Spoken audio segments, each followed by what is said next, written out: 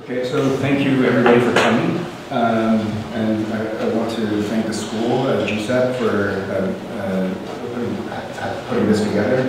I'm super thrilled to be able to introduce Timotheus Vermeulen and Robin and Akker. So today, myself and Sarah, we will be having a conversation with the two of them on Metamodernism. And I think I'll do a little introduction as to why it is that I became so interested in their work and how it is that we got here. So the title of this discussion is Between Irony and Sincerity. So irony, in its broadest sense, is a rhetorical device, a literary technique or event in which what appears on the surface to be the case differs radically from what is actually happening. Irony is the expression of one's meaning by using language that normally signifies the opposite, typically for humorous or emphatic effects. At the core of the postmodern project, irony was an important device to architecture. How something is said to accentuate a sense of skepticism became almost more important than what is being said. Postmodernism at the height during let's say the 1980s was a sparkling cocktail that coupled both the full awareness of the effectiveness of the argument using the tools within the academy, combined with the ability to divorce meaning from message. So here, to your left, you're looking at the image of the 1909 theorem. It was made famous by rhetorical in the 1978 publication Delirious New York. The cartoon Skyscraper by artist A.B. Walker was originally published in the March issue of Life magazine that year in 1909 under the theme The Real Estate Number. When this piece was published, there was a naive dream about what a skyscraper is and how a skyscraper worked in the early 20th century. And I think what is being represented here is represented through an absolute sense of sincerity. A stack of suburban plots with an exponential increase in property value. To your right, you're seeing a section elevation of a high-rise of homes by James Wines.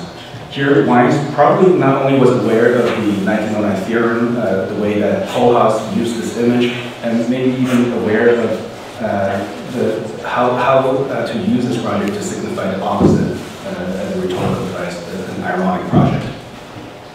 So still to your left is the high-rise of homes project from James Wines. So I want to maybe compare these two as opposed to the first juxtaposition where you have a sincere project versus an ironic project. But once again, you have an ironic project versus a sincere but ironic project. So the rolling house is from Andres Akker. And the way that I've always regarded the rolling house project is it's spoken through the voice of irony with the intention of sincerity, which is vastly different, I think, from the intentions of the work of James Wines. So today we're joined by Sarah Dunn. Sarah Dunn and I were, I guess, first-hand witness of what I would call a movement in Chicago led by Mr. Bob. And I think during that time there was a re-examination of the values of postmodernism with or without the visual qualities of postmodernism. I think it remains a project that largely deals with the communicative qualities of architecture as architecture behaves as an extension of the human body to communicate on behalf of humans. And so if we think about architecture and its relationship with communication, I think naturally it evolved into certain shapes or forms or certain graphics and maybe even the ways that we used to understand ducts and decorated sheds had to have been re-examined too. It was also during this period Sarah and I witnessed the making and the coming together of this AD issue, radical postmodernism. If you are familiar with this text to your right, I think if you're not familiar with it, I recommend a quick read of it. This was written by Sam Jacob, famously famous architect. Here, Sam Jacob is saying, go dig up magazines that are roughly 15 years old, specifically look for things that are not fashionable anymore. Do that. But, you know, let's not forget it was not that long ago when doing postmodern projects are not only not fashionable, but kind of embarrassing.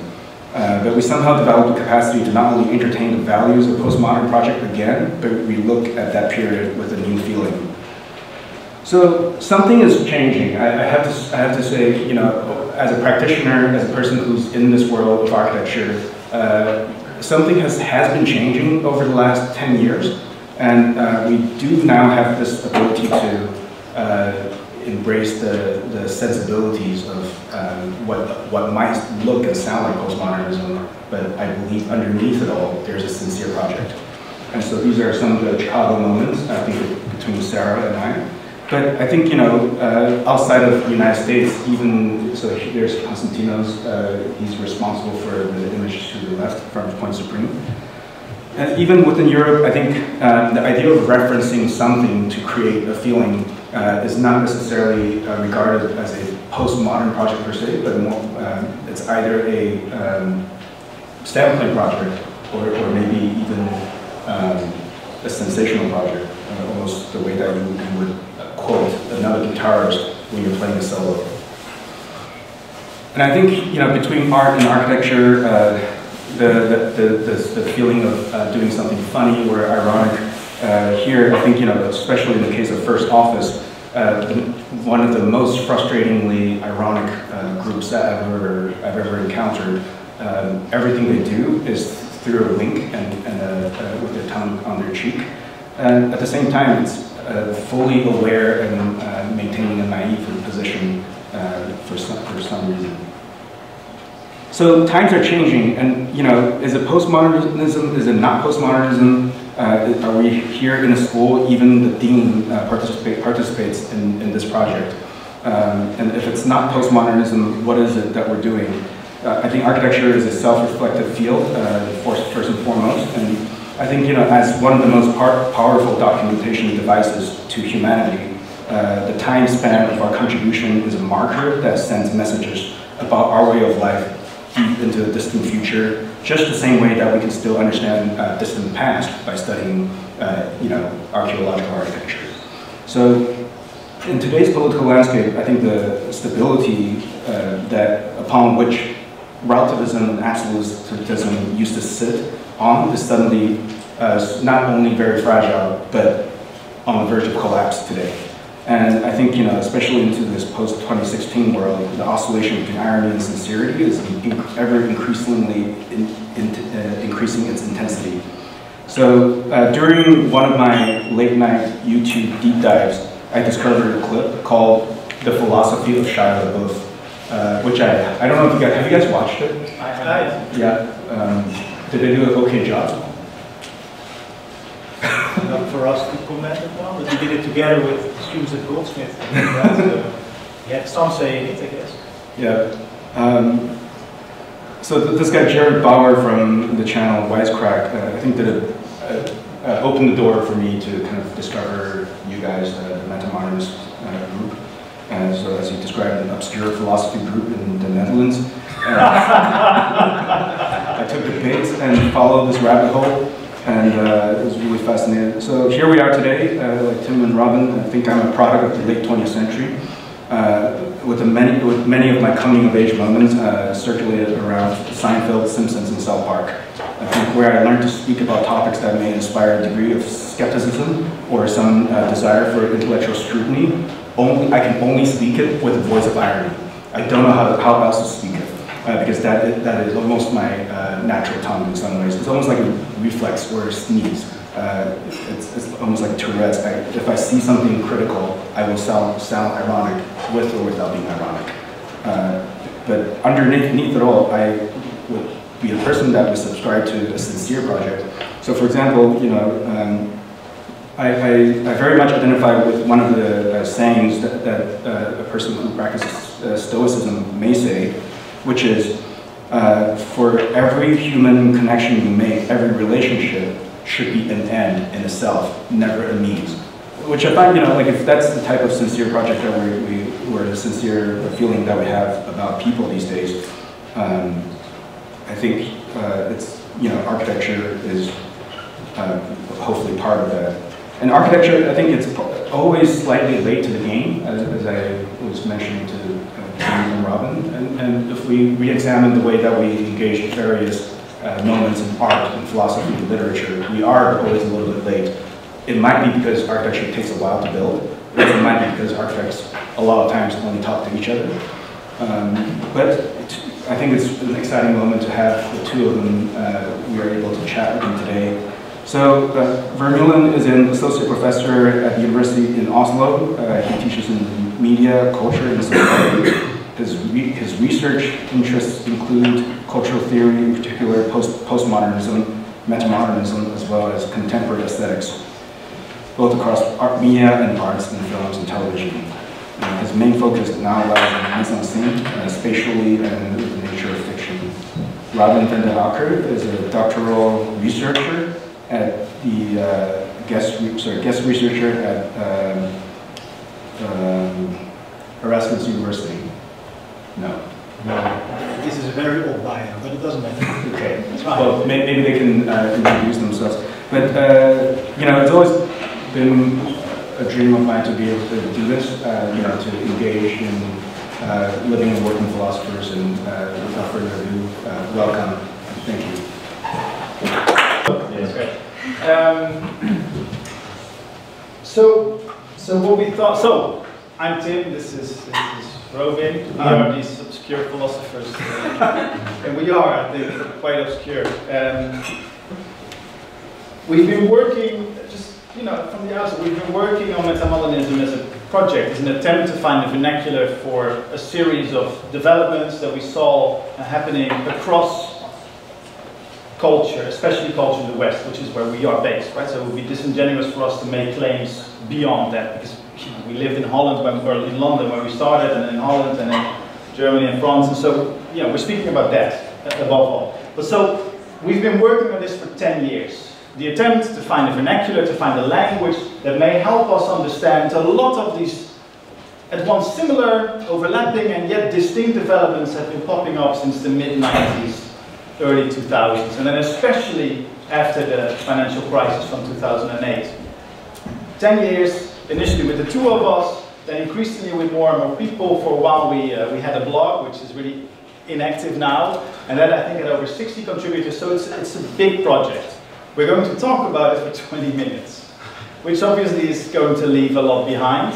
It may also be good, I don't know if we have more depth than 20 minutes, but it will leave some stuff behind. We saw the Shia LaBeouf picture, just to say, we aren't writing about Shia LaBeouf, which is not to say that we're not fascinated by what's happening, but we started this as an analytical project. We have particular political claims, but we started this as an analytical project. And then one of our contributors, Luke Turner, started working along those lines with, amongst others, Shia to do the project. So I think it's important we come before and not after. The important thing is that we're not pushing an agenda, right? That's the key. No agenda, yes. No agenda. Well, yeah, I guess. So, this will happen or not. We're like a Muppets. This is what we want to start with. And so, when we started writing in 2007, 2008, we noticed that especially across the arts, very different disciplines, so fine arts, in galleries, and to a lesser extent museums, in film, in literature, something was changing. And that something, I guess, had many different forms and many different shapes and many different implications. But one of the key things that was changing was what you might call a sentiment, an attitude, a tone. We noticed that our students were no longer reading, as we were in the 90s, Bret Easton Ellis or Michel Houellebecq or Friede Jelinek or Barthes or any of those sort of writers. Copland. They were starting to write very different writers like Foster Wallace and Zadie Smith and Franzen and Jennifer Egan and Bolaño and so on and so forth. Right? So a very different group of people. The same was happening in film. where the so-called smart film, which is a concept from film studies, Jeffrey Scones wrote a really good article about it, the films of the 90s, films like American Beauty and Happiness, I don't know if you recall those films, that were, Jeffrey Scones said, marked by a bleak attitude and indifference towards its characters, were suddenly shifted in popular culture for the films by Wes Anderson, Spike Jonze, Coppola, and so on and so forth. A very different sentiment. And we saw this happening again and again. And so in the arts, you saw a move from the YBAs. I mean, no one takes these guys seriously anymore, I think. Right? No one buys them anymore, so there's the market as well. And Jimenez was part of this, to the Younger Than Jesus show. This was really a landmark here in New York at the new museum. A generational shift. Art is younger than 33. You know, Jesus. And whose work was marked also by a shift. The critic Jerry Saltz wrote from a sense of irony, a sense of nihilism, a sense of apathy, to a willingness to once again engage constructively. Right? And we'll deepen some of these out in a second. But so across the field, in culture, you saw a move from what could be called roughly ironic detachment, a deconstructed notion, right? Bradley Sanellis and the YBAs, they will say the world is really shit, right? It's not a great place, and we should show everyone how terrible it is. But it's really difficult to think in terms of alternatives, to offer different ways in which the world could be. And so what you see is that they break stuff down. The same happens across the board. So you see the shift from ironic detachment to what we might call post-ironic, or a willingness to be sincere. Not the achievement, right, but a willingness to somehow engage once again with the world around us. And I think this is the move that we started to try and put into words and to map out, I guess. Yeah. All right. So these changes that Tim described from sort of practices that were structured around irony and practices that are structured around some of which you could call post-irony. For us, and that's why I insisted that we are not sort of pushing an agenda or writing a manifesto. For us, these are pointing ultimately to a change in culture that you do not necessarily celebrate. They point to a shift, as we call it, in the structural feeling. Now, this notion of structural feeling is a notion by Raymond Williams, and it's a very slippery notion. But what it basically points to is a feeling, a sentiment that is so widespread that it becomes structural and that it becomes structuring. It becomes a formative moment in culture, a feeling that structures as well. One of the ways of seeing this change in the structure of feeling is by first going briefly back to Jameson in his famous essay based on books about postmodernism, but also Harvey. They also use the notion of structural feeling, and for Jameson it was a structural feeling of the postmodern years that was related to the sense of an end. Right? And he points to all kinds of debates, he had art, he had ideology, he had politics, etc. But ultimately he points to that very famous ideological cipher of the sense of an end, Fukuyama's notion of the end of history. Now, for Jameson, and that is one of his most clever dialectical inversions, I would say, the notion of the end of history is not about time at all, he says. No, it's about space. And what he means by that is that the postmodern years are marked by what he calls the blocking of the historical imagination. The fact that because of all kinds of developments, for instance, the complete enveloping of the world by capital, because the fall of the Soviet Union, the opening of the Chinese market, that's on a global level. And on a local level, sort of the coming of age, the enormous proliferation of consumerist logic and the logic of the commodity in everyday life. What happens in everyday life is that it sort of takes place, from a Western perspective at least, in some kind of comfort zone that is highly commoditized, highly mediatized, and is only consisting of right? Sort of a comfort zone which is quite okay to be, and and that comfort zone sort of blocks any view, any relation to the past and the future. Now what we have seen happening in the 2000s is a change in that sense of an end into a sense of something else. And we have come to call this in our recent book the sense of event. That's sort of a wink both to Jameson in the sense of event and to a column that Arkila wrote about the bent of history, as he called it. And this sense of event ultimately points to that widespread feeling among across culture that yes, history is not at all ending, maybe it has ended for us, but it has been somehow again kickstarted, right? Somehow all kinds of developments have urged us to once more feel that there is something at stake and that history is once more moving forward. Secondly, it points to the widespread feeling that hidden around the event is awaiting something that looks very nasty at this point. We cannot know what it will be. We only know that it will be a clusterfuck of will distort proportions, right? Something is coming. We don't know what it looks like, but we do know for sure that the 1% will be sitting at the top of the social pyramid.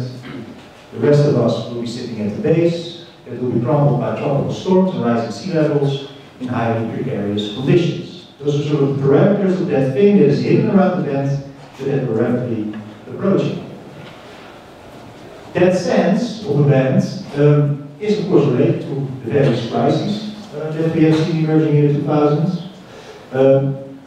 I will not do the whole periodization thesis of the 2000s, but I think it's good to say and state that for us the 2000s have the same historical importance for the emergence of the metamodern structural feeling as the 60s had for the emergence of the postmodern structural feeling. A shortcut into that periodization thesis would be, for instance, to point to the two moments of struggle that immediately bookend the 2000s, right? In the 1990s you get the first sort of wave of ultra-globalist struggles and protests, and in 2011 we have the Occupy movement. Now, the critical tradition that will be a very brief shortcut to periodize. So, this metamodern structural feeling is the sense of event, and that could only become dominant in the 2000s as a period.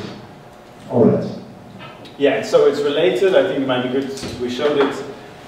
You know, it's not Williams, and that's why we chose this notion of structural feeling. I think it's important to say he is a Marxist, but he's not Marxist in the sense that he believes that every cultural development is a consequence of material development, right? He says that these can run parallel and interfere with each other. And so I think it's the same for us. I think there's these three developments, right? There's all these crises happening, there's these technological changes, and we'll come, I guess, to Twitter maybe in a second. And there is also a new generation, right? I think this begins really as a generational desire to do something else. But so it is not the case that whatever the structural feeling is, that it emerges as a result of specific developments, but it seems to run parallel to them. And so there will be links, but it's not one that follows after the other. Okay, this is, so I think there's for us, there are 5 kind of tropes that we've seen in the arts. And so we're not really speaking about architecture simply because we don't really know anything about it. So it would seem really weird if we would start telling you stuff about it. I mean, it seems an American political tradition right now to do that, but I don't think we should do the same thing. So we're not talking about architecture. I think we'll talk mostly about literature and contemporary art. And so there's 5 sort of shifts, I think, that run parallel to this, which is a return of a constructive political engagement, the return of the grand narrative, but a problematic grand narrative, that always sort of eats itself, you could say. Post-irony, which is Lee Constantine's term, which is great, and we'll come to that in a second. Affect, the return of an affective register. People speak about empathy a lot, right? Ben Lerner, Zadie Smith. And the return of a particular notion of crafts. And this is a work, I don't know if you know it, we speak about this a lot because we love this work. Both of them actually, the top one by Namjoon Paik, and the bottom one by Annabelle Daou, an American Lebanese artist, who might live here actually, in New York. And these are two works which both are concerned with television, with the TV. As you can see, they are concerned in slightly different ways with televisions. The top one, which is a kind of a David Bowie lying lazy behind all those televisions, you know, becoming apathetic of all that is offered, the spectacles offered on the TV, maybe you can zap between and so on and so forth. The non-June Pike work, which is fantastic, is indicative for many people of a postmodern moment in contemporary art. What I want to say a few words about now is the second one, which is the work Bonneville Daoud. This work, so maybe, maybe I should, no, I'll start with the work. So the work is as follows. There is this TV set, which is a TV set from a different age. Obviously, I doubt that many of you, unless you're like one of those Instagram hipsters, you know, few people will have this TV, right? I'm guessing. So it's an older television, an older model, and it's a static image. An image that might as well be a confession screen, but isn't much deeper. And so it's an image that mediates between inside and outside. And on this television screen, there is a performance that can be heard, which is the artist asking people in galleries the question, which side are you on? And it's, I mean, every time I hear it, I think it's just fascinating. So, which side are you on? And people have to answer instantaneously. And so I do this with my students a lot. I won't do it here, like some kind of shitty TED talk, but I do this a lot with my students where I ask the same question, which side are you on? And I expect them to answer instantly. And that's really difficult, right? To answer this question instantly, which side are you on? And it's difficult, I would guess, and I think this is part of the strength of the work. There's far more to this work than I can explain right now. But part of the strength, I think, is that it's difficult to answer that question for two reasons. The first, oh yeah, so the answers also that she gets, you always hear the doubt, right? So people are like, and then they will say something. Sometimes they'll say something very meaningful, I guess, or something well-intended. Humanity, or this side of the Palestine-Israel conflict, or this side of... But often they'll resort to a joke. You know, side of Star Wars, the sunny side, I think many people say that, which is not a bad joke, I think. The west side, you know, those kinds of things. But the hesitation, and I think the hesitation is there for two reasons. The first reason is that this is an open question, right? Which side are you on? I mean, it could really refer to any debate, right? You could say it refers to a political debate, maybe to a sports debate, sexual debate. I don't know, it could refer to everything. And so how do you choose if the playing field is open? Because I could, for example, say I'm on the side of Arsenal, which is my favorite football team, right? But that excludes what I imagine are far more meaningful answers, right? But even if I would give one of those meaningful answers, they would exclude. And so it's very difficult to choose. Because if you can only choose one, then what is all the stuff that you're leaving behind? And I think the reason that it is extra hard is what Lyotard is written by Jean-François Lyotard, one of the great chroniclers of the postmodern. And Lyotard writes about the postmodern condition as follows. He says that the postmodern, for him, and he writes about this in the Different, is like an archipelago. So it's like a series of islands in the sea. And the postmodern is the admiral on a ship sailing between the different islands. Right? And in the modern position, you would be on one island and you would say, this is the truth. What happens on this island is definitely and inevitably true. And so I will be willing to do anything to make the laws, the truth of this island happen. Right? This is what we get with fascism.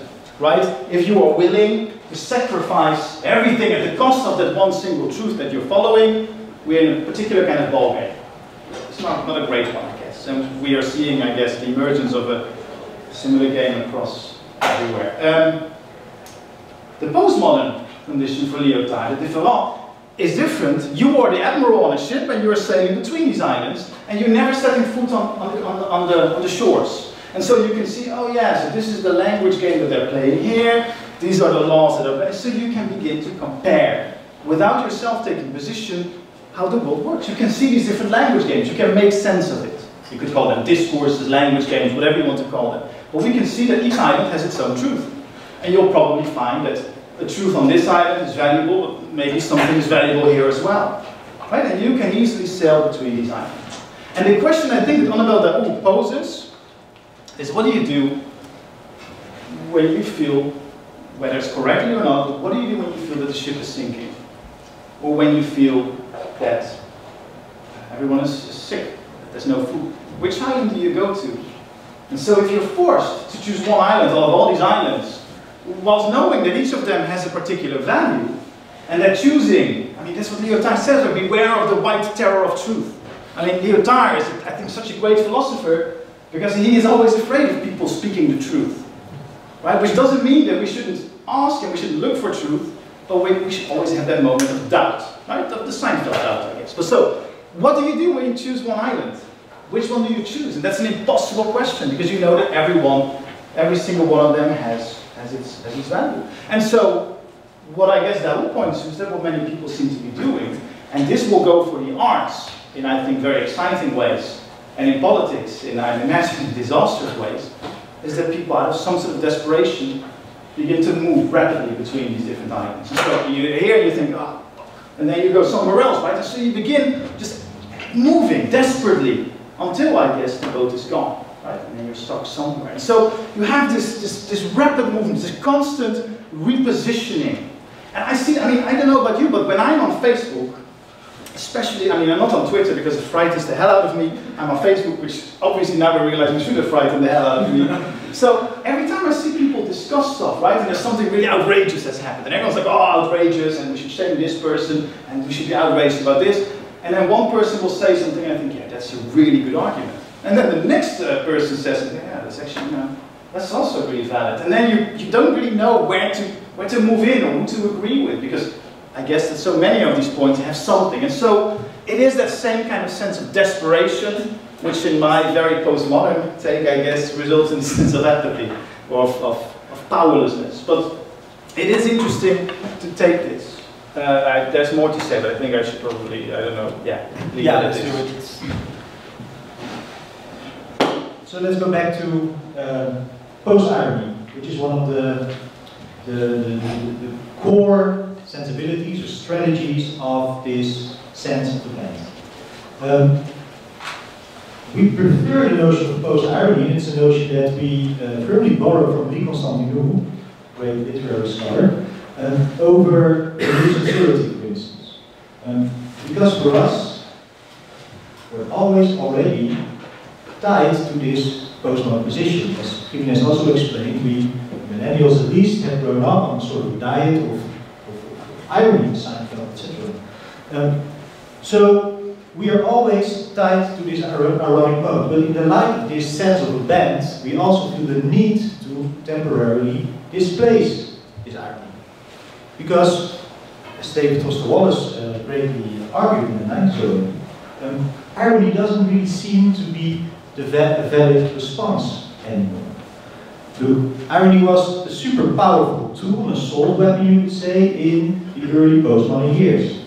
And it helped to expose all kinds of hypocrisies, it helped to expose all kinds of power structures, etc.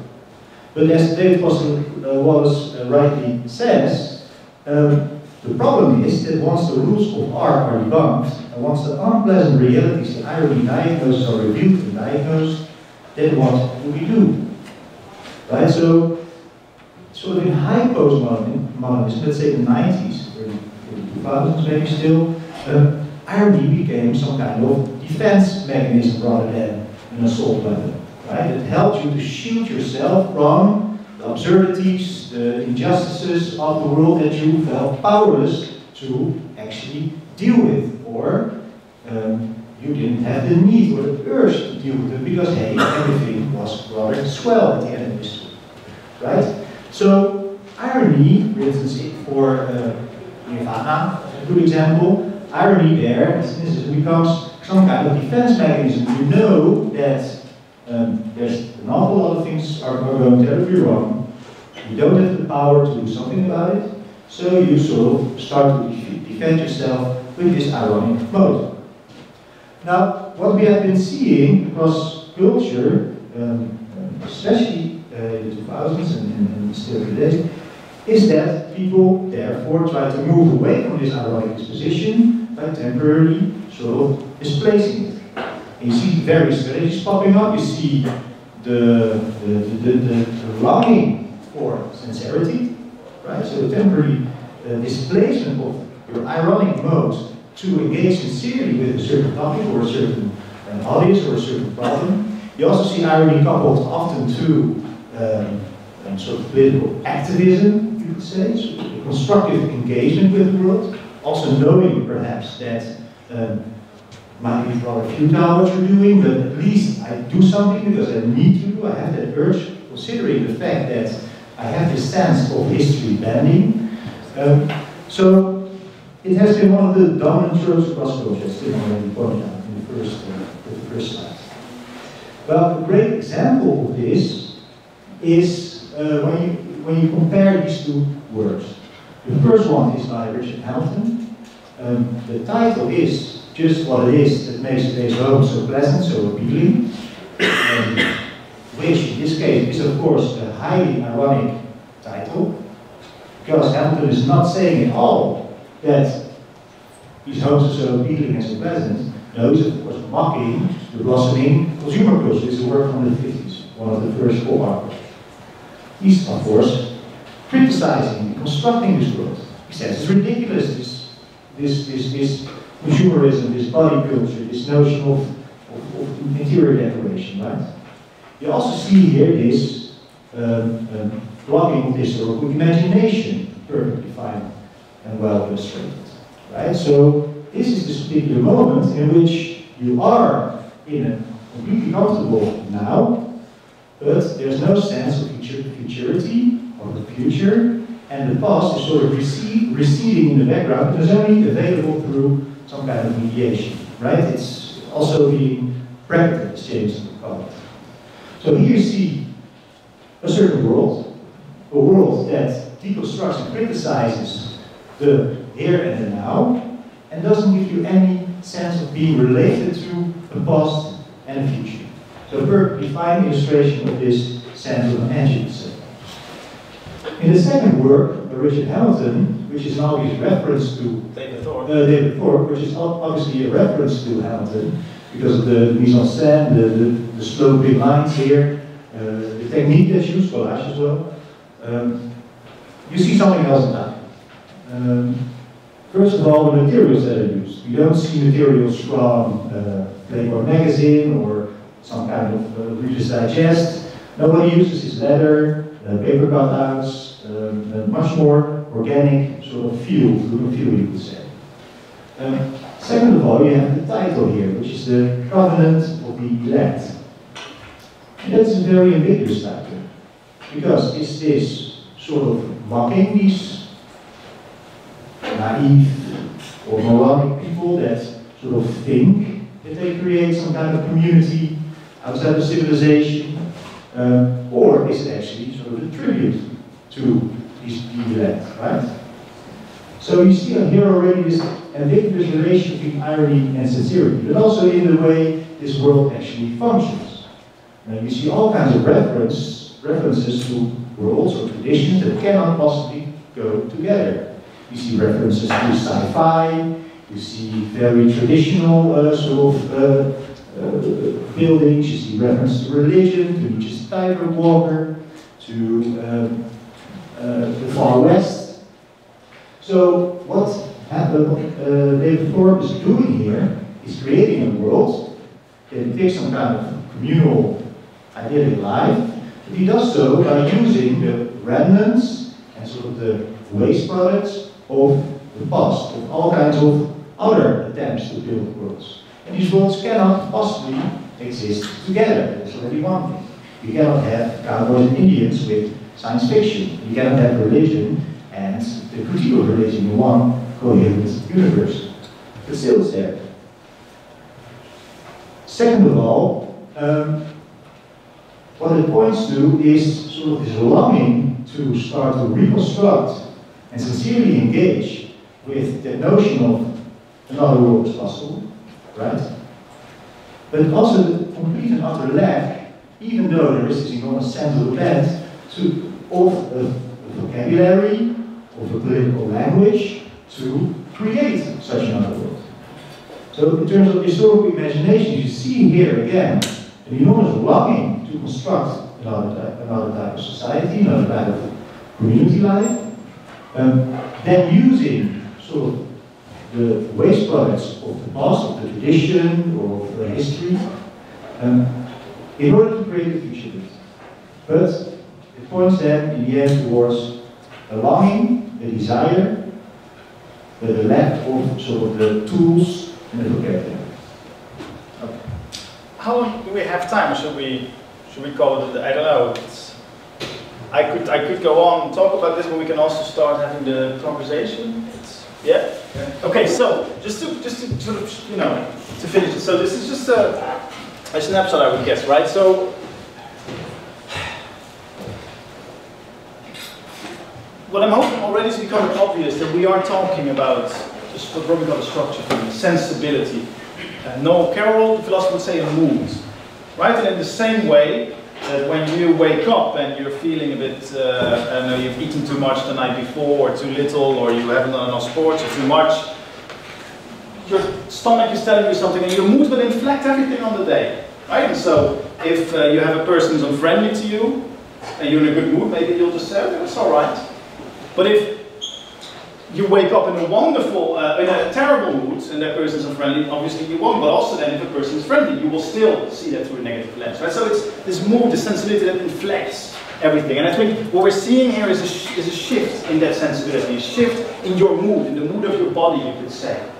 It's a different way in which your body feels out the world and engages with the world around you.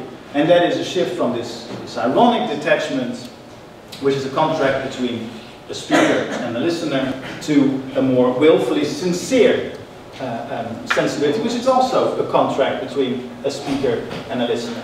And I think if this irony is key, this is an irony of knowing that the position at hand may be untenable, but that the future is as well, that you nonetheless make the move. Right? So like Annabel Daoud does, or indeed like David Thorpe does. One of the models from the 70s, a famous Dutch artist, Bas Jan Ader, would do the following. He would hang from, I don't know, you might know it, he would hang from a branch in a tree, and then he would let loose. And the premise was that for a moment he would believe that he could defy gravity, which of course he couldn't, and he would break his arm. But right, it's that moment. For a moment you will yourself to believe that something is happening, but only within the framework, you might say, of that performance. And so this shift, this sensibility shift, from irony to sincerity, may be, and I think this is what we're beginning to work on a lot right now also, and we'll do a little thing for you folks tomorrow about this as well, is a shift from what you could call the what if, or the risk society, as Ulrich Beck says, to the as if, which is the modality of fiction, which is the modality of postulation. Right? So the what if is the modality of the algorithm.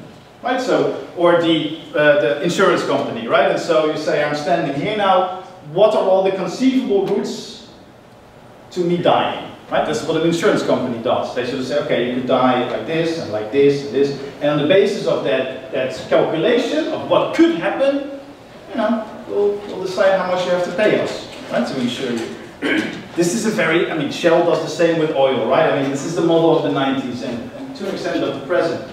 The as if is a different model. It doesn't say, what would we do if that happens, or what would we do if it, no, it says, let's just pretend that this is the scenario. I mean, this is of course what Donald Trump is doing, right? He's constantly creating as if. So it's the modality of the comparative modality, the as with the if, the conditional. So you're always already comparing something with something that is not real at that moment. So you're postulating, you're not questioning, you're postulating something. Let's pretend this is a teacup. Right? So let's pretend that we are all monkeys. And then we behave upon that premise, on that fictional premise. And so this is a very different one. And I guess this is a disastrous one, and also where we see in the arts that the imagination is returning. Right? If this notion of this vacuum of history, this end of history, is about the emptying out of the historical imagination, we can no longer think in terms of the alternative. We don't know where to look for, how to look beyond what we have at hand. Then fiction may also well be that alternative. Right? You have to postulate something and then behave or move after that postulation. And so this is the modality in a sense. This is by Guido van der Werve. It's a wonderful piece. It's a Dutch artist.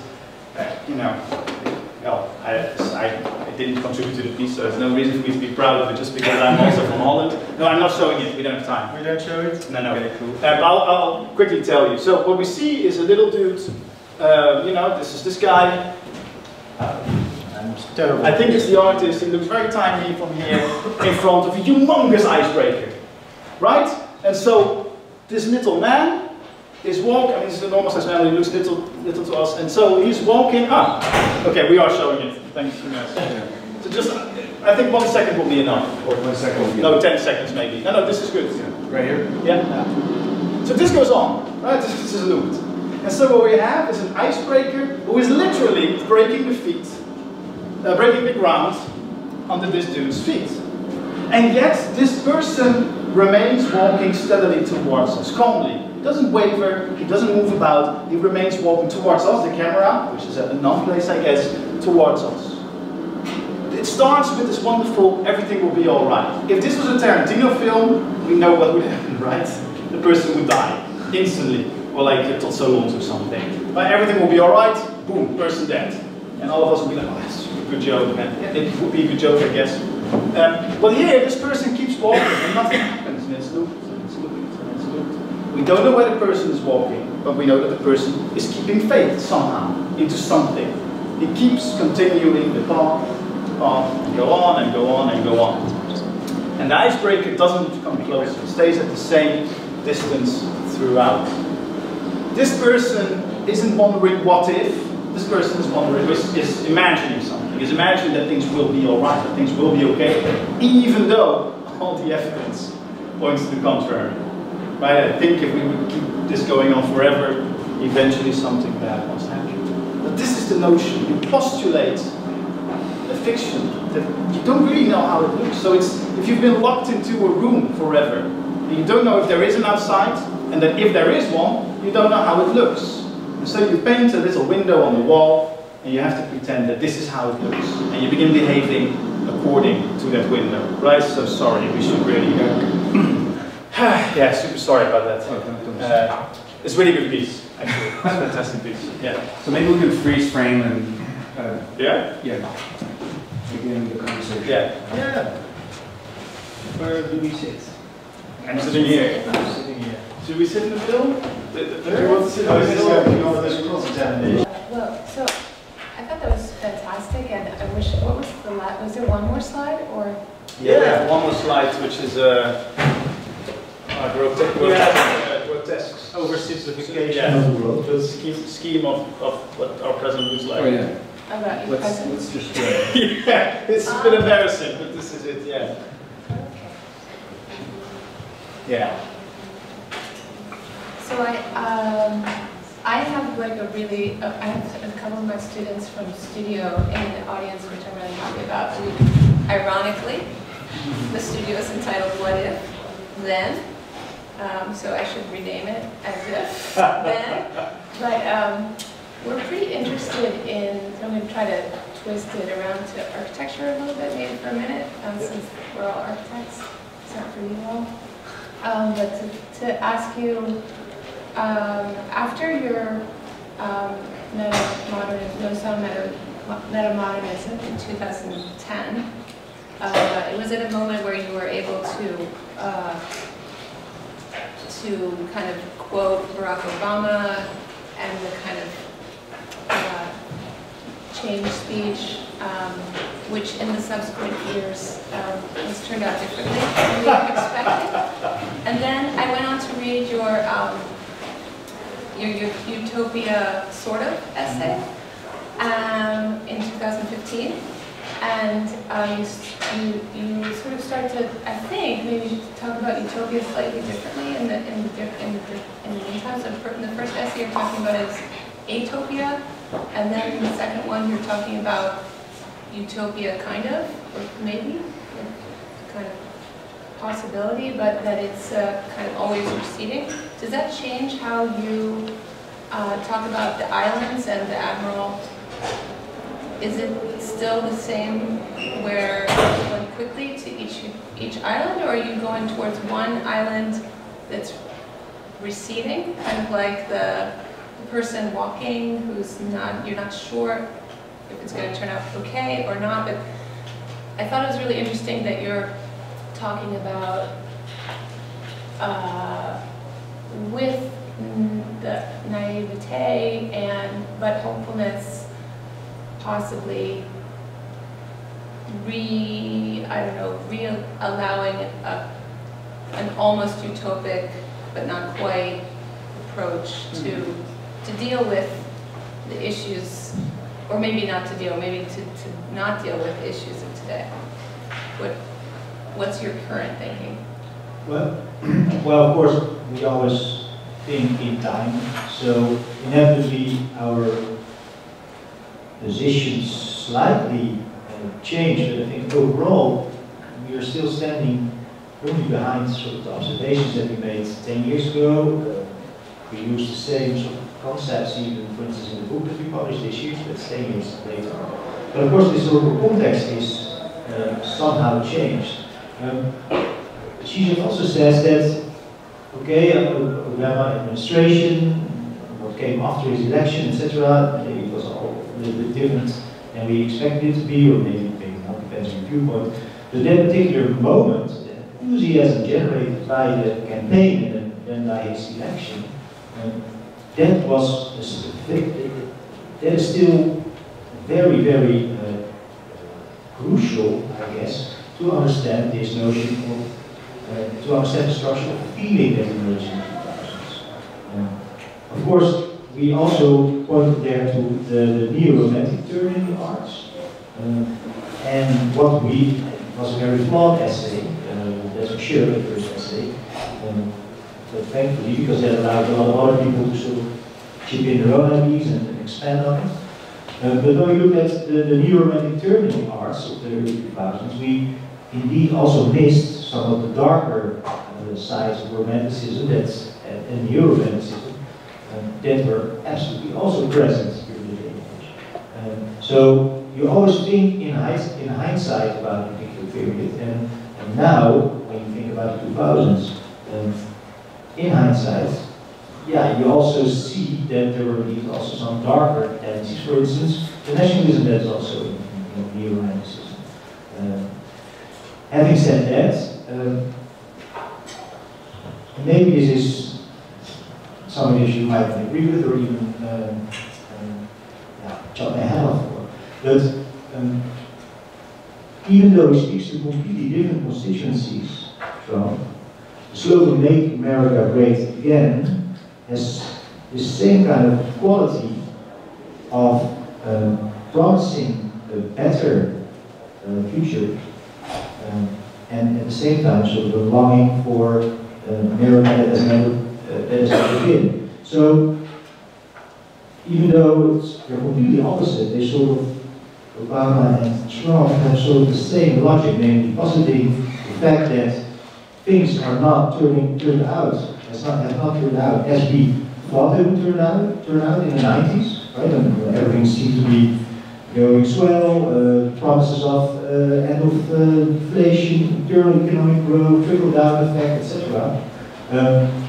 Those promises have not materialized, quite the contrary, and within that situation you see this longing again, because it's basically longing, utopian longing, to go to a place that's much different than where we are today. And you see that both on the left of the political spectrum and the right. Yeah. And it's a longing, but the fact is as well, we don't really have it's a desire, but we don't really have the tools or the language to, you see it in America Great Again, we don't have the tool or the language to actually conceptualize how we should get from here to that other alternative future that we so desperately long for. Yeah, and I think, thanks for this question. I mean, yeah, so I think both of them in very different ways are painting these pictures of an alternative with no tools, right? So, I don't know, somehow. And I think to answer your question about the islands, which is good, I would say, you change. I mean, if we look at, some of the crazy people that are running governments, not just in the States, right, but in Europe, we have the same thing happening all across the board. They are at once completely relativist, or ironic you might say, and completely absolutist. And then on day one you can say, this island is absolutely the right island. And on day two, you can say, this island is absolutely the right, and they can be incompatible. But no one apparently finds that a problem, right? No one says, hey, hold on a second. So there's not a sort of a coherent ideological program behind this. It's without the tools, it's feeling out, as if it were feeling out the texture of reality, to try and feel out where we could go. And if that doesn't work, or if you need something else, you also want to feel out this. So, lower taxes, more schools, right? Which is silly, but yeah. So I would say there is this shift that doesn't make this utopia either less valuable or less dangerous. It's the same, I think. Just as you guys are talking, I kept thinking, so Harry Frankfurt's work on bullshit is something that, so for example, would have been also about 10, possibly almost 15 years ago, 10 to 15 years ago, when Michael Speaks, who's I mean, so you guys know, he went on from I guess he went on from comparative literature into architecture, and now he's a dean of the School of Architecture. But at the time, I think he was talking about the relationship between truth and bullshit, or lying and bullshit. And I think at the time it was so funny to talk about bullshit because the idea that an architect may receive a blank piece of paper that has something to do with the site, and we would be also handed a set of programs and square footages or square meters and so forth, and we would have to imagine something from scratch. That does not necessarily rely on any way, shape, or form of truth, but it does rely on some sort of conviction or some sort of as if. And once the drawings are done, we submit to the city, get some permits, it becomes legal, it might even become as real as concrete. And so I think as you were talking about the relativisms and absolutisms, things that could be real or can't be real, it's suddenly the political climate makes it very difficult to think that bullshit is funny. Yeah, I think that we can. But bullshitting is also a way of postulating or laying down certain axiomas that can then be used as a stepping stone into a world that then sort of envelopes, opens itself up because you have been bullshitting. I think that's what we're seeing in politics nowadays, but also across culture in that sense. Yeah, and I think what's so important, I mean, that bullshit piece, what's so important about that, but also about sort of writing, I mean, we've been working with Erik Vermeulen, which is a very tricky and problematic philosopher, but also one I think with some very useful ideas, who emigrated to flee the war in the Second World War, came to the States, and he also writes about something similar to bullshit when it comes to the Nazis. And I think what he points out, what is really key, is that every proposition we make, right? So if I say this or this, I'm referring and I'm requiring and implying a particular world, a particular universe, right? So I might as well imply the universe that we are living in right now. I could be making up a lie or fiction, and then I would be speaking about it not, right? If I say yesterday I met elves for tea, I'm obviously referring to a different universe in a way, a different possible world where there are elves. And so every proposition implies its own universe. And if you lie, if you bullshit, you are creating a particular universe. But I guess also, if you're an architect and you're building something, you are fitting that within a particular world that you require for this building to exist. Right? And this may be this world, maybe it's 7 worlds at the same time, maybe some of the stuff isn't yet developed, isn't yet possible in our world, but is possible in the world that you are foreseeing.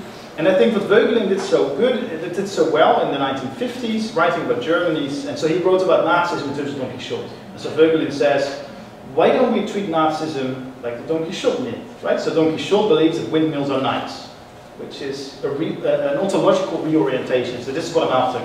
I think bullshit is an ontological reorientation. You see one thing and you perceive it as another, like a psychosis almost. And so Nazism, Vermeulen right, if Don Quixote sees a windmill and says it's a knight, he is reorienting himself ontologically and creating the world to fit. But then Sancho Panza, who is his servant, who doesn't really believe it, has to go along in this reorientation because he's the servant. And so he goes along, and then the nobility starts laughing and making fun, and so slowly everyone is joining in this possible world, which doesn't really measure up to reality. And so I think this bullshit is so important, and I think for us it's as if the moment you postulate the fiction, you are engaging in an ontological reorientation.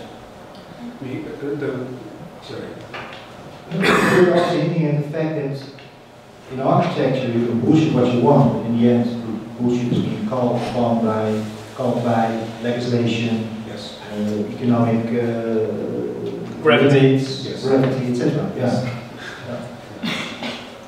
But I think, Tim, earlier, the choice of words are so interesting. You use the word universe. I'm currently, teaching a seminar right now on mathematical sets. When you, I guess, everything that's within the bracket is a universe. I mean, that's lingo for describing a mathematical set, universe. And every item that you introduce into the set, there should be elements. Once you put it in, it's real. Yeah. And it can't be anything. It can be. It can be anything. I mean, there's a wonderful book from the early 20th century. I don't know if anyone's read, by Hans Weihinger. And so Hans Weihinger is, by all accounts, a crazy person. And by the time he finishes it, he has all kinds of physical problems, and he writes an introduction which is 100 pages long, celebrating himself. It's a really wonderful read. He was a Kantian scholar, very famous at the time. The book was forgotten for a long time, because it is a bit of a crazy book. But it's also quite interesting, because he treats every single discipline as a fiction. And so he tries to trace the extent to which the economy, right, the invisible hand of Adam Smith, which, he had never, no one had seen that invisible hand, obviously. No one had egoism. No one had studied that. Adam Smith made it up, right? We forget that. The idea of the rational citizen, of the egoist citizen, is a fiction. And so Weihinger begins to trace mathematics, architecture, the different fictional structures that are inherent to everything we do. And I think that might be a beginning to really map out, right? Not just say, oh, it's a fiction, or yes, it's bullshit, or oh yeah, that's clearly false, right? Because we all know that, right? Or we don't. But this is part of I think we need to begin to understand how these things are fictional, how they are bullshit. What is this ontological reorientation about? What has to be missing from this universe, right? What has to be in there? Can there be gravity? Can there not? What are the gaps? What are the leaps? In order to begin to make sense of the kind of rules that are being created. Yeah, sorry, I went off topic on this, but yeah. Should we open this up? Yeah. Should we open this up? Yes, let's open it up. Yes. Do you want this? Sure.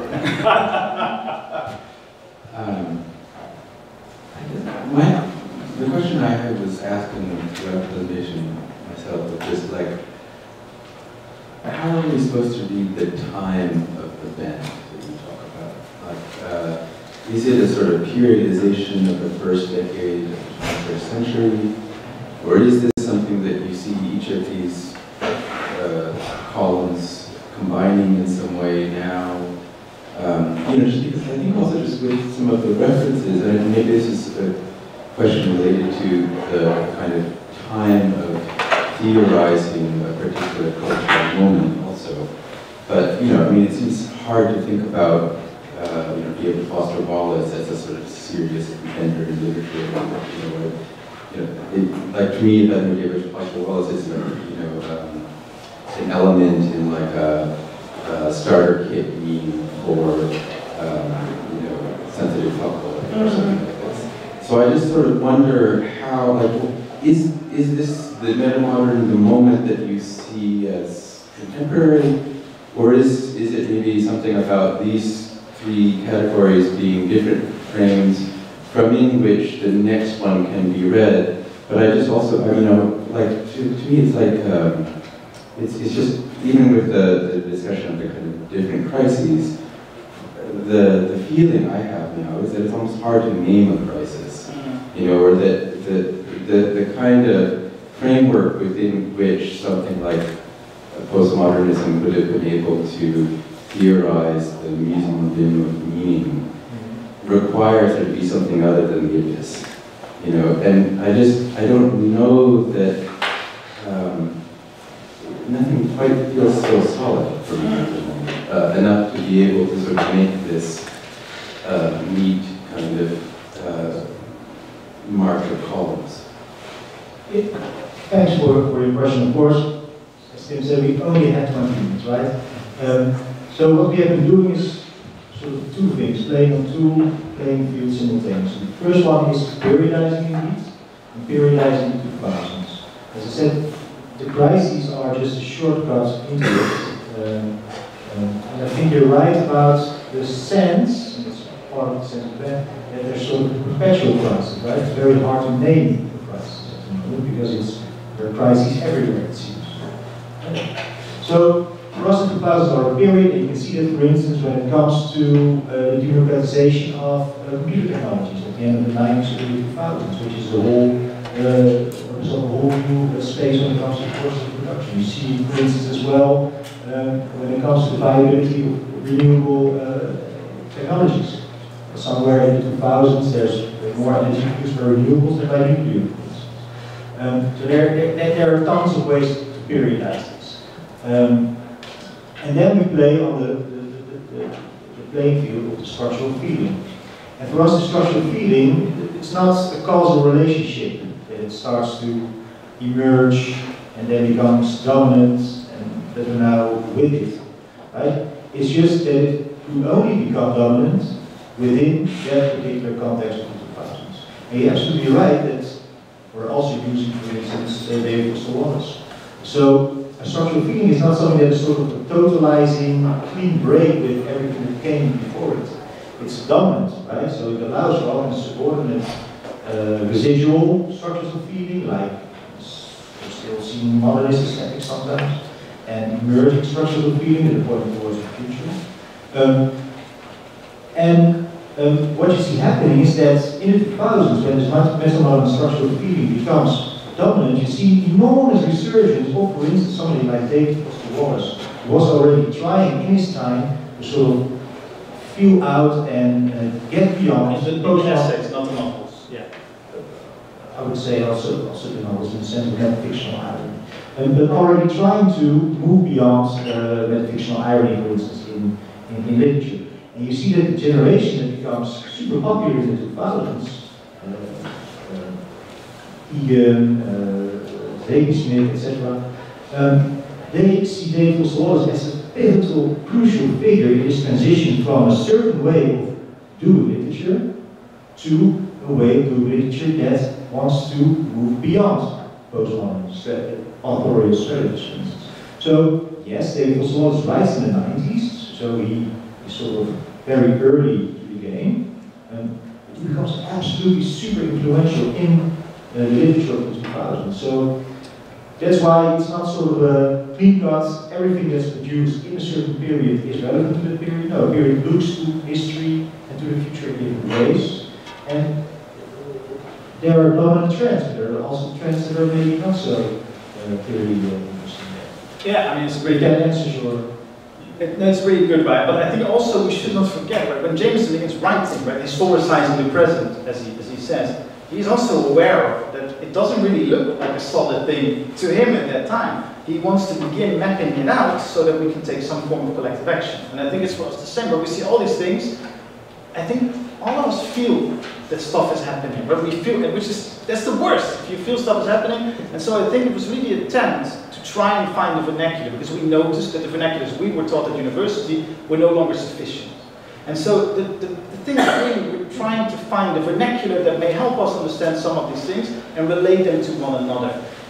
And I mean, and so the meta, you know, it's not a reflective stance. The meta for us came from this notion of metaxy, which Vermeulen traces in Plato, which is a both neither, right? So Plato doesn't know what to do with half-gods because they're ontologically unstable. So maybe that's also the flux or this notion. And so he says, you know what? I don't know what to do with them because they can die and they cannot die. How do I make sense?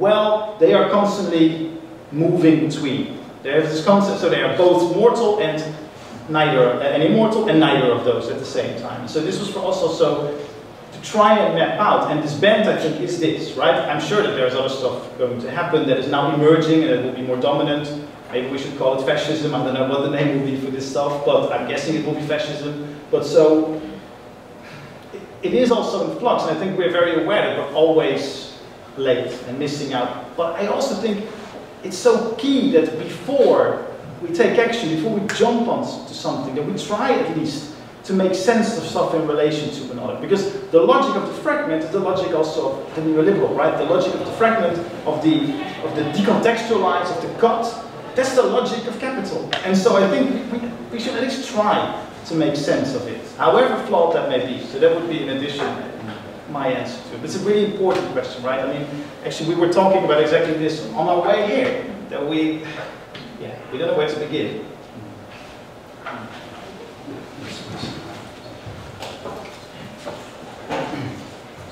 Thank you. I happen to have your book here. Oh dear. Oh yeah. I'm so sorry for that. Can you hold in the air, show the round?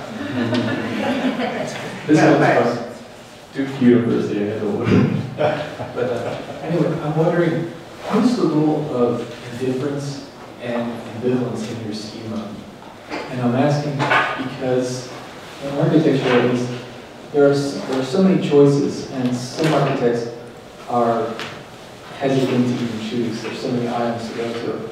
And then an ambivalence, although despite we're fairly polarized right now, what about ambivalence, not wanting to choose anything? Is there a role in that in your schema for ambivalence and ambivalence? Well, it would be my personal preference to always delay the choice to an extent. Oh, sorry. You know, I think it's a generational thing for me to always be afraid of choices, right? And of people choosing one over the other. But in terms of, I think there's also this need, what we try to describe as a need that you feel that you need to choose. So even though you know that whatever choice you're going to make, it's going to be a shitty one, right? It's going to be fraught with all kinds of issues and problems. And you probably might have taken another choice. But it's this urge, whether that's out of generational desire, whether that's out of financial crisis, whether that's out of ecological crises, there's this need to choose in spite of better judgment in a way.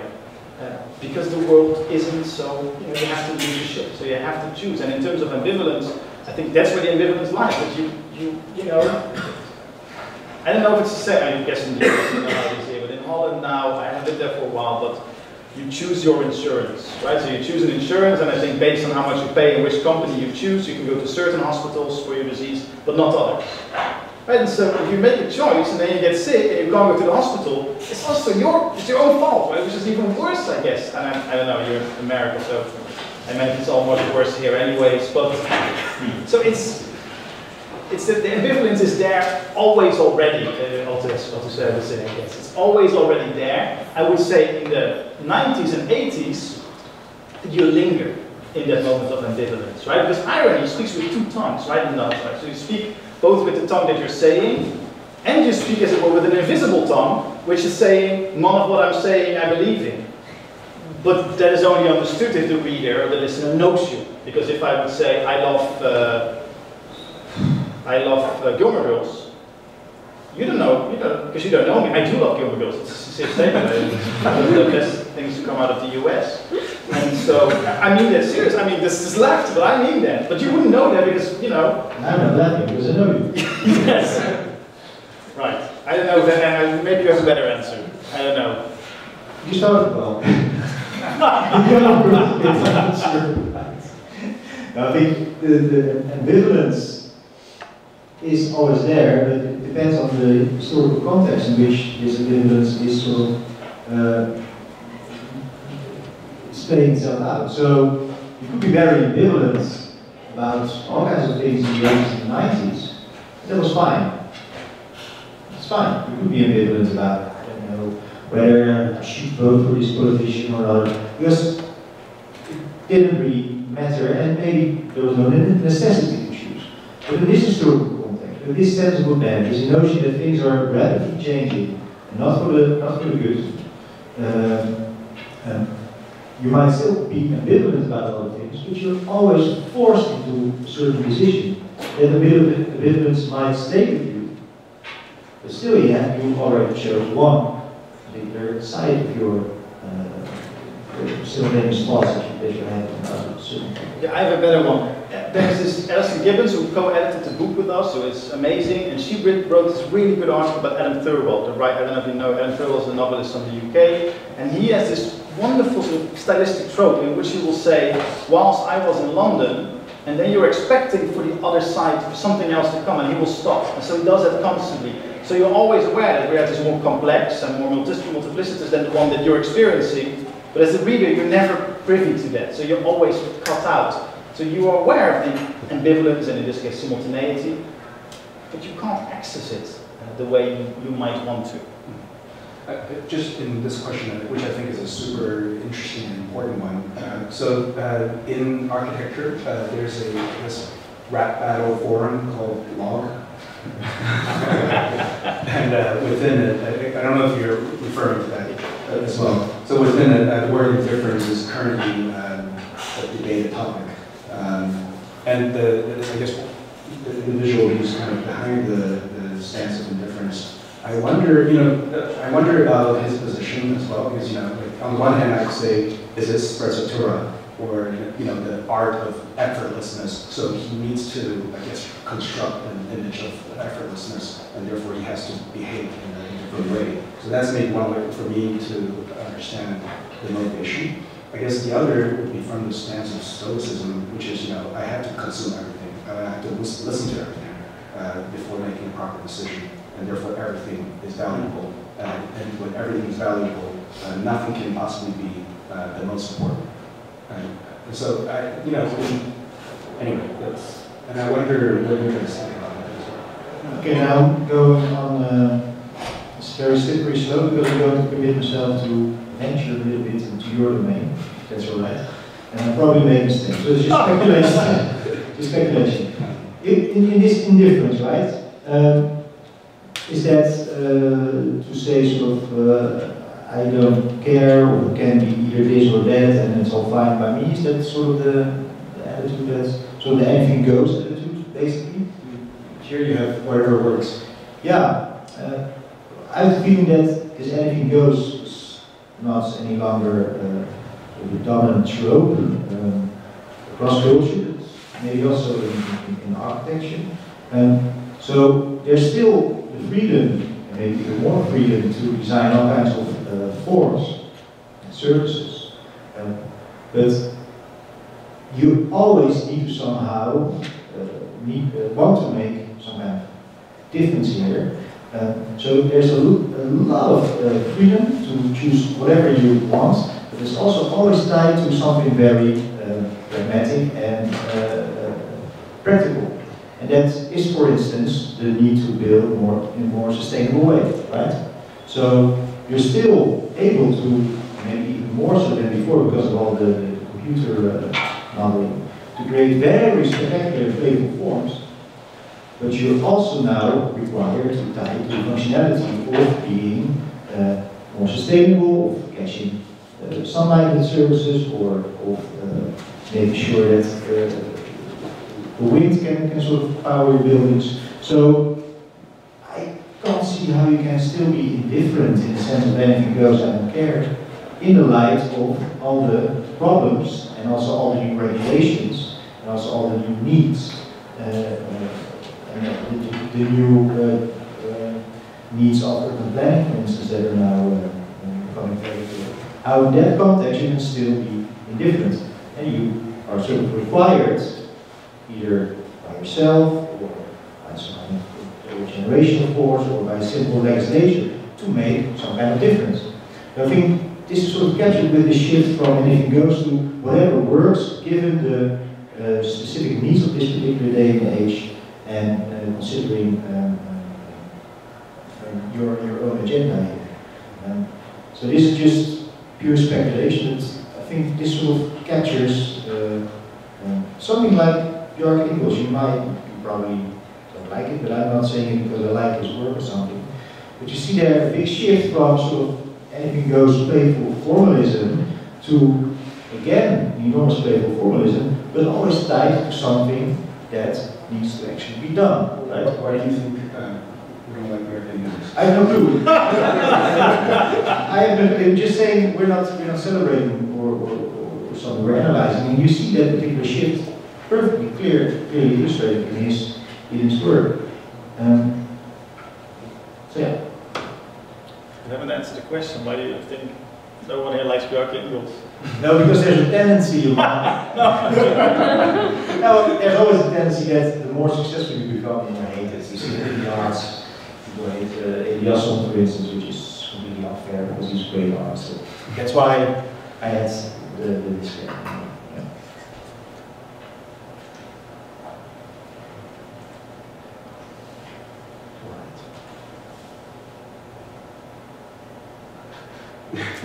Is this it? This is it. This is it. Everybody stop. This could be it. Let's finish it then. Yep. It's not Dutch. Well, thank you everyone for being here, and thank you guys for... Could I ask one more? I mean, you're all students, right? You're all not students all. of these, I imagine, or staff. How do you see this? I mean, I guess in a way we're speaking about you, which is, you know, very dangerous given that you're sitting here. I mean, I guess just related to that, like my question about periodization was more like, do you see this as something which stops with 2010 or something like that? Like, do you see this as the moment that we're in now, or? Yeah. For you? Okay. Still, yeah. I think Donald Trump is this, I mean, right? like, yeah, but wait, is metamodernism? I think Donald Trump is a symptom, sadly enough. You know, this is not a Valhalla story, right? We're not celebrating this stuff. I think Trump and the populist movement we see all over Europe, even in Norway where I live, right, which is the wealthiest country alive, there is also populism on the rise. Yeah. I think these are symptoms of the same thing, sadly, that some of these movements I would celebrate were symptoms of. Yeah. I mean, I guess I was just curious about it because things like, I don't know, the new Sincerity, it just, or I don't know, like when I was, like in the 2000s, maybe we bought organic food and it was just for health, and then, you know, I would just like, things like that now, it just feels like, I don't know, the kind of hopefulness of that moment.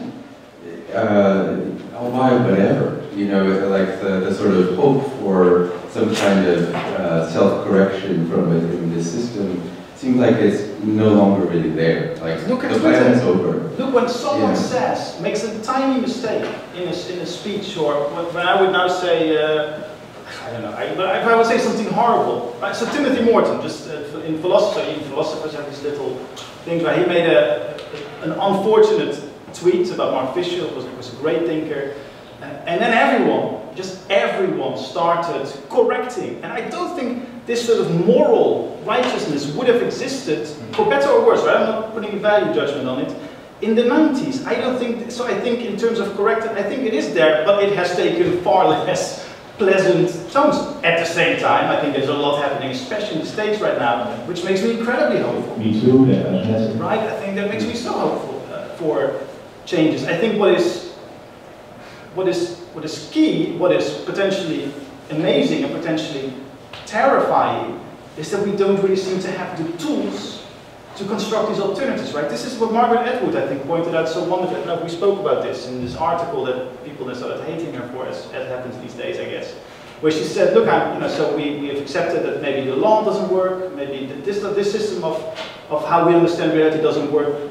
Well, I'm wondering what the next system is and who is in power in that system, which seems a really relevant question. But so I do think we're in the midst of this. It's, at the moment, it's not only taking sort of these light-hearted, new sincerity, quirky, right? I think these are at the start of it, but they are also phenomena that evaporate again. In literature, we see different things happening right now. I mean, I think we had folk, right? We see so many different things happening right now in music. So these are just symptoms, in the same way that when Jameson writes about postmodernism, or he writes about stuff that happens for 5 years, but then he says, well, there's something else happening here, something else happening here. So these things move. I would say the structure feeling that runs through them is in this case the same. It will dissipate and it will become less important. But right now I would definitely say, and now I feel a bit silly, but yeah, I would say it's the same.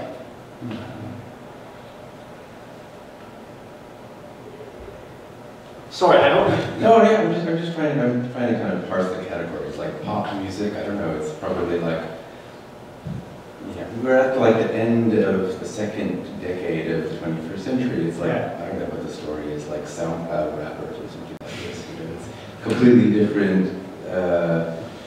It just seems like a very different cultural moment. And I just wonder whether you can, whether the broader theoretical categories that these examples, because of course they're examples and so they have their limitations in that way, but whether the categories to which they are intended to speak still obtain, or whether there's a different set of categories. Yeah. I think you should see them as sort of the first symptoms of the changing structure of feeling. Like the very first sort of signpost that something was a little bit off, that we're not so sure anymore whether we were actually at the end or wanted to be at the end, right? First feeling is that something was up, basically. So in folk music, which is now, there was very strong revival in the early 2000s, and one of the key things they said was, look, we are reacting to rubbish, right? In a cynical worldview. What we want to do is create, well, we know maybe it's impossible, new universes, new communities. We want to be honest and earnest again. That's just the first symptom. Now you see the same sentiment, same sensibility, and all kinds of other phenomena popping up. But they also come to the same sort of notion of, hey, things are changing, might not like what I'm seeing, something is hidden around the bend, and that will definitely be a very bad place that we're in, and something needs to be done now. We don't know how, something needs to be done. So I agree, those are very old examples, but for us it's sort of archaeological records of that first initial phase of transition. And that hardened, right? I think especially now that the consequences of environmental ruin are becoming clearer and clearer to us. I mean, you know, we're from Holland. I'm guessing there's one other Dutch person here. I don't know how long Holland will still be there, right? I think we're one of the first to go away once the sea levels are rising. So I think, you know, I think it's, especially for me, I can't speak for Robin, 2008 I think is really when the lines hardened, right? Because I naively had the hope that the financial crisis would, and I think this is what you see in the first article, I had the hope that this would necessitate a restructuring of the financial system. And what happened instead is that everything just got to worsen, right? These lines were deepened.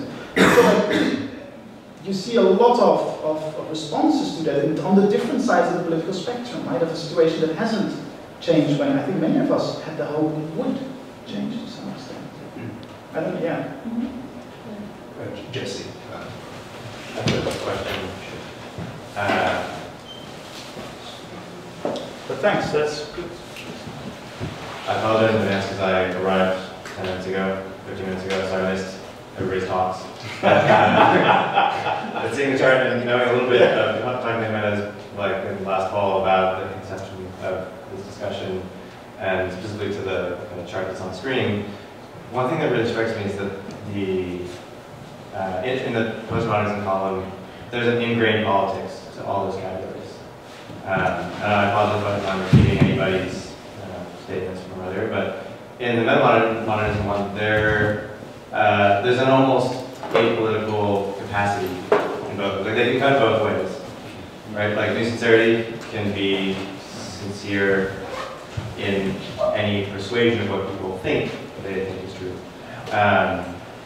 There was an article a few months ago about how the word alt that meant something in the 90s now means the complete opposite today, right? Like grunge and alt rock now has turned into alt right.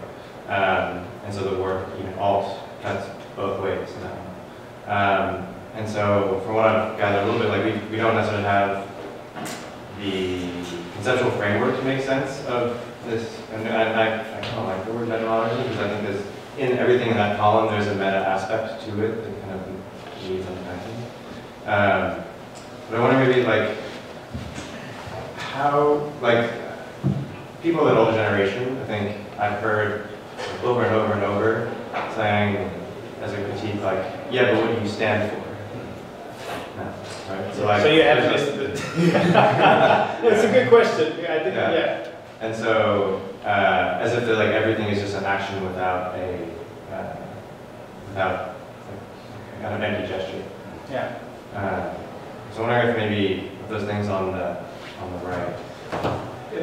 These are all aesthetic forms, so there is a politics to them. Quirky films may look not political, but their politics is, for instance, that they have the trope of childlike naivety, in which you sort of create very clean frames, in which you sort of put aside all the clutter, chaos, and disorder of the world and just focus on the square meter that you can sort of manage and try to sort of engage humanely, effectively, sincerely, constructively on that square meter. So the politics is very local in that sense, right? It would be a political interpretation of the trope of childlike naivety. I'm not saying that it's good or bad, I'm saying that it's good and bad. Everything that we see across culture is hyper problematic in the light of what actually needs to be done to avert some kind of catastrophe. So I don't agree that these are apolitical forms of gesture. Every aesthetics has its politics. This is the politics of quirky films. Focus on your own square circle. Make sure that the clutter of the world don't come in, and try to do as much as you can on in that square meter. I would say, for instance. Yeah, I would also think that these are highly political, but they're political in two different senses. I think the first category for us would be concerned with the politics of the inside. Right? So what's inside, what's there now, and you're taking it apart and you're showing the carcass of a rotting society. And I think the second would be concerned with, from scratch, with no tools at hand, imagining an alternative. And that's the imagination of an alternative, especially after decades of exhaustion, is incredibly political, right? Even sadly, if terrible people are doing it, it's a very political act. And I think also, in terms of not taking a stand, well, we discussed this a bit, so I think it's difficult. No, so I'm happy to bring it back. It's about the difficulty of taking a stand, because you know that so many points are valuable, right? So you're not certain where you should take place and what you should leave behind as a result, right? You're aware of the consequences that your actions may have. The same thing, I mean, this is my honest answer, right? So this is not a popular answer, but it also comes back to your question, I think. My honest answer is that these are all bourgeois forms, highly bourgeois forms, right? And I think what we see now, what we call the hardening, is that this is spreading across class lines, right? So we come from a Marxist tradition, so we think class is everything, right? I think it's fair to say, we think class is really the stratum across everything. And so I think this is so safe, because it's bourgeois. I mean, quality TV, right? Quality TV is literally television's attempt to be not just entertainment, but art. And in order to do so, they use the exact same means that Antonioni does in filmmaking in the 60s and 70s, or that photographers do in the 20s, or that Flaubert does when he invents the novel, right? They have the exact same stylistic tropes of democratization, creating larger fictional worlds in which not every gun, right, like in Chekhov, has to go off. So these are completely bourgeois, urbanite discussions, and I think so there's a soft politics, I would say, a politics that almost wishes to hide itself, I guess. But I would say that what we've seen since is when it's delving across class lines. And I mean lower, although I guess you could say on the top end, the 1% is also defending itself more rigorously and rigorously as well. And so, since you're mostly looking at art, and they're mostly architects, I see in the essays a kind of productive possibility of actually staying in your square meter, or going into that square meter and playing out a possible future or near future, and then presenting it to all the other islands around as a kind of, as a productive possibility, because we all produce. Yeah. And so instead of just, finding no ground to kind of stand on, a way forward is to actually kind of stay, or to look at that square meter as a kind of test, and at least put it out there. Yeah, like you're feeling it out, right? We were talking about this yesterday as well. Sorry. It's like a feeling out, right? So if one of the famous models for the postmodernist Borges' map that covers the territory, right? So you have this map that covers everything. And I think if you're feeling out on that square meter, you're lifting a bit of that map up, and maybe it will stay, and maybe it will collapse again. And so I think you're feeling, which also shows that we have little else we've got left in a way. You're feeling out what happens if, and of course, you may lift something, and you may create a hole in the ground whilst doing it, lifting up some gravel. So it's this feeling out, and I mean, I guess many of the problems that come with this feeling out. Have you seen The Square, the film? No. So I recommend it. Right? I mean, it's hilarious. The film is just wonderful, I think. But also, because it's about a square in which people have to care for each other, and of course, the entire project fails miserably. But so it's, yeah, I would say I agree 100%. I was going to say something about in relation to Jesse's question and your response. From this interaction, I'm thinking about the aesthetics of this category versus postmodernism and the metamodernism category, and the correlation that I'm thinking about now is a hard aesthetics and a mild aesthetics. And you know, but then you know, the hard and the mild is independent of left or right or class lines or so forth. Rather, I think it constructs a very different pendulum. You know, the people who are very mild versus the people who are very hard. Yeah, it goes like this, I think. You know, like a stretching of the elastic. That's right. And I'm also thinking about within architecture. I mean, just talking about within architecture, the aesthetics of, let's say, Leon or I'm just thinking about a mild-ish approach, or occasion DBS. I think there's a kind of like very nuanced way of approaching architecture from a certain generation that matches your description, and a kind of like super hardcore way of looking at life, like let's say KM3, for instance, which is like a super kind of like iron fist, quantitative, absolute, something rather, which is hard, really hard. And I feel like that generation led to, let's say, hyper-rationalism within architecture, where a kind of programmatic, quantitative shifting of boxes would result in form. Whereas the generation that I'm describing, which is KGDBS group, it's not that, it's something else. It's mild. And people prefer to be mild these days. I mean, even the way that people are dressed right now are very mild. Versus if I were to be sitting here in the early 2000s, I might expect hot pink or, I don't know, something else. Yeah, that's, yeah.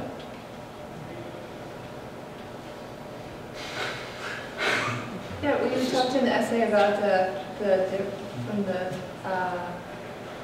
modernism to do with, or I'm probably misremembering, but the kind of qualitative to the quantitative to the qualitative in the notes on. Oh dear. We may as well, it's been a while. And I try never to look at that essay again, so it's, no, you may be right. A qualitative transformation, you mean? Yeah, it's a transformation to qualitative from quantitative. Yeah, that's the law of dialectics. Yeah, that's That can be said for so many things in life. no, it's sort of the tipping point. So when in addition of another quantity, or 1 unit more, sort of then transforms the whole sort of culture. It's sort of the way to describe. But you see all these little things emerging everywhere and nowhere, and then all of a sudden, somewhere in the 2000s, it transforms into a quality transformation in culture. I think that was it. That might be something that I just made to sort of add. We talk about it from a cultural and artistic perspective. When you talk about the shift from irony to post-irony from a political economic perspective, and that is what Nico Santinuk does in the book, it's a super great argument. You see that post-irony is actually the desired mode of behavior for the Googleplex, right? Whereas irony is your defense mechanism in the cubicle office where you have to work from 9 to 5 with co-workers that you might hate, pushing paper that's really boring. So irony, like in the mockumentary The Office, becomes your defense mechanism against a cruel world, right? But if you're going to be an ironic bastard in the Googleplex or in a contemporary project team, where you have to come up with something creative, people are going to puke on you and nothing productive will come of it, right? So you also have to be sort of post-ironic in that particular project team in which you have 3 months to write a pitch for some kind of something, right? So, and if you look at the Googleplex, I mean, it's almost like an Olympic village mixed with Disneyland. I mean, it's completely weird, but it's one thing, it's not ironic. it's really this post-ironic sort of mode that becomes highly productive for today's capitalism as well, right? So again, to argue that you see the shift from irony to post-irony in a lot of different contexts, and in all these different contexts there are pros and cons, but I think ultimately they're also sort of still very problematic, or at least that is our task, to problematize it. Why are we not super engaged, for instance? I think that's a valid question in these times. Sorry, I think we're just okay. Just because of my kind of current knowledge of your apparent hatred for Tony Blair, and I'm just kind of also trying to complete this line. If Tony Blair represents the end of the spectrum that you must resist, and there's a kind of somewhere in the middle, which is mildish. Like I guess once you get to Tony Blair, it's so mild that it's limp. But once, yeah. Tony Blair stands for a certain type of politics that is typical for the postmodern years, namely centrist, liberal, neoliberal, multicultural consensus. The third way, where you sort of, where the left and the right are shaking hands, and it could be because the economy was booming. Why would you want to be left or whatever? So it's the third way of Schröder, of Blair, of Krakauer, Prime Minister, etc. That stands for that particular end of history moment. What we have been seeing, and I already wrote that directly after the crisis, or even before Occupy and the Tea Party, what we inevitably will see, and have been seeing throughout the metamodern years, is that the center cannot hold. You see complete polarization and fragmentation of the political landscape, in which you only have very small majorities or very large minorities that govern. Right? You see all of a sudden, all across Europe, you see all kinds of coalition governments in countries where you used to have just one party ruling, for instance, right?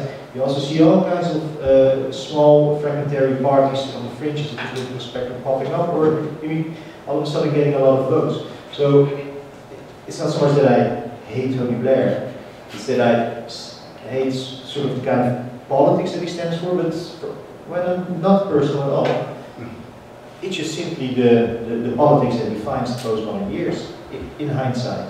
And now there's a completely other form of politics, which is the politics of fringe parties, of unstable governments, of radically volatile political situations. Look at Trump, Obama, you know, how volatile they want to have it. Geert Wilders, for instance. Okay, Wilders, who's the number 2 in Holland, but also Corbyn and his old school socialism. Young people all of a sudden think, hey, what the fuck, social democracy, never heard of it. Sounds great. So all of a sudden this guy who was saying the same thing since the 70s becomes super popular. He has been repeating himself for 45, 50 years. The same is maybe even for Sanders, right?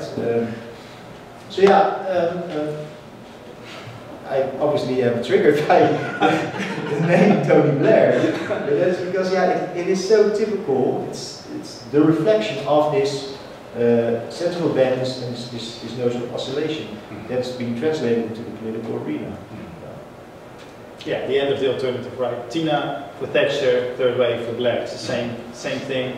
Clinton here, then Kok, Schröder, and now, I mean, the politics of compromise versus the politics of exchange, in which you throw shit at each other from your own trench, and then together that makes a really unstable, uneven program. Well, it seems like we can chat forever. Everyone's sleeping.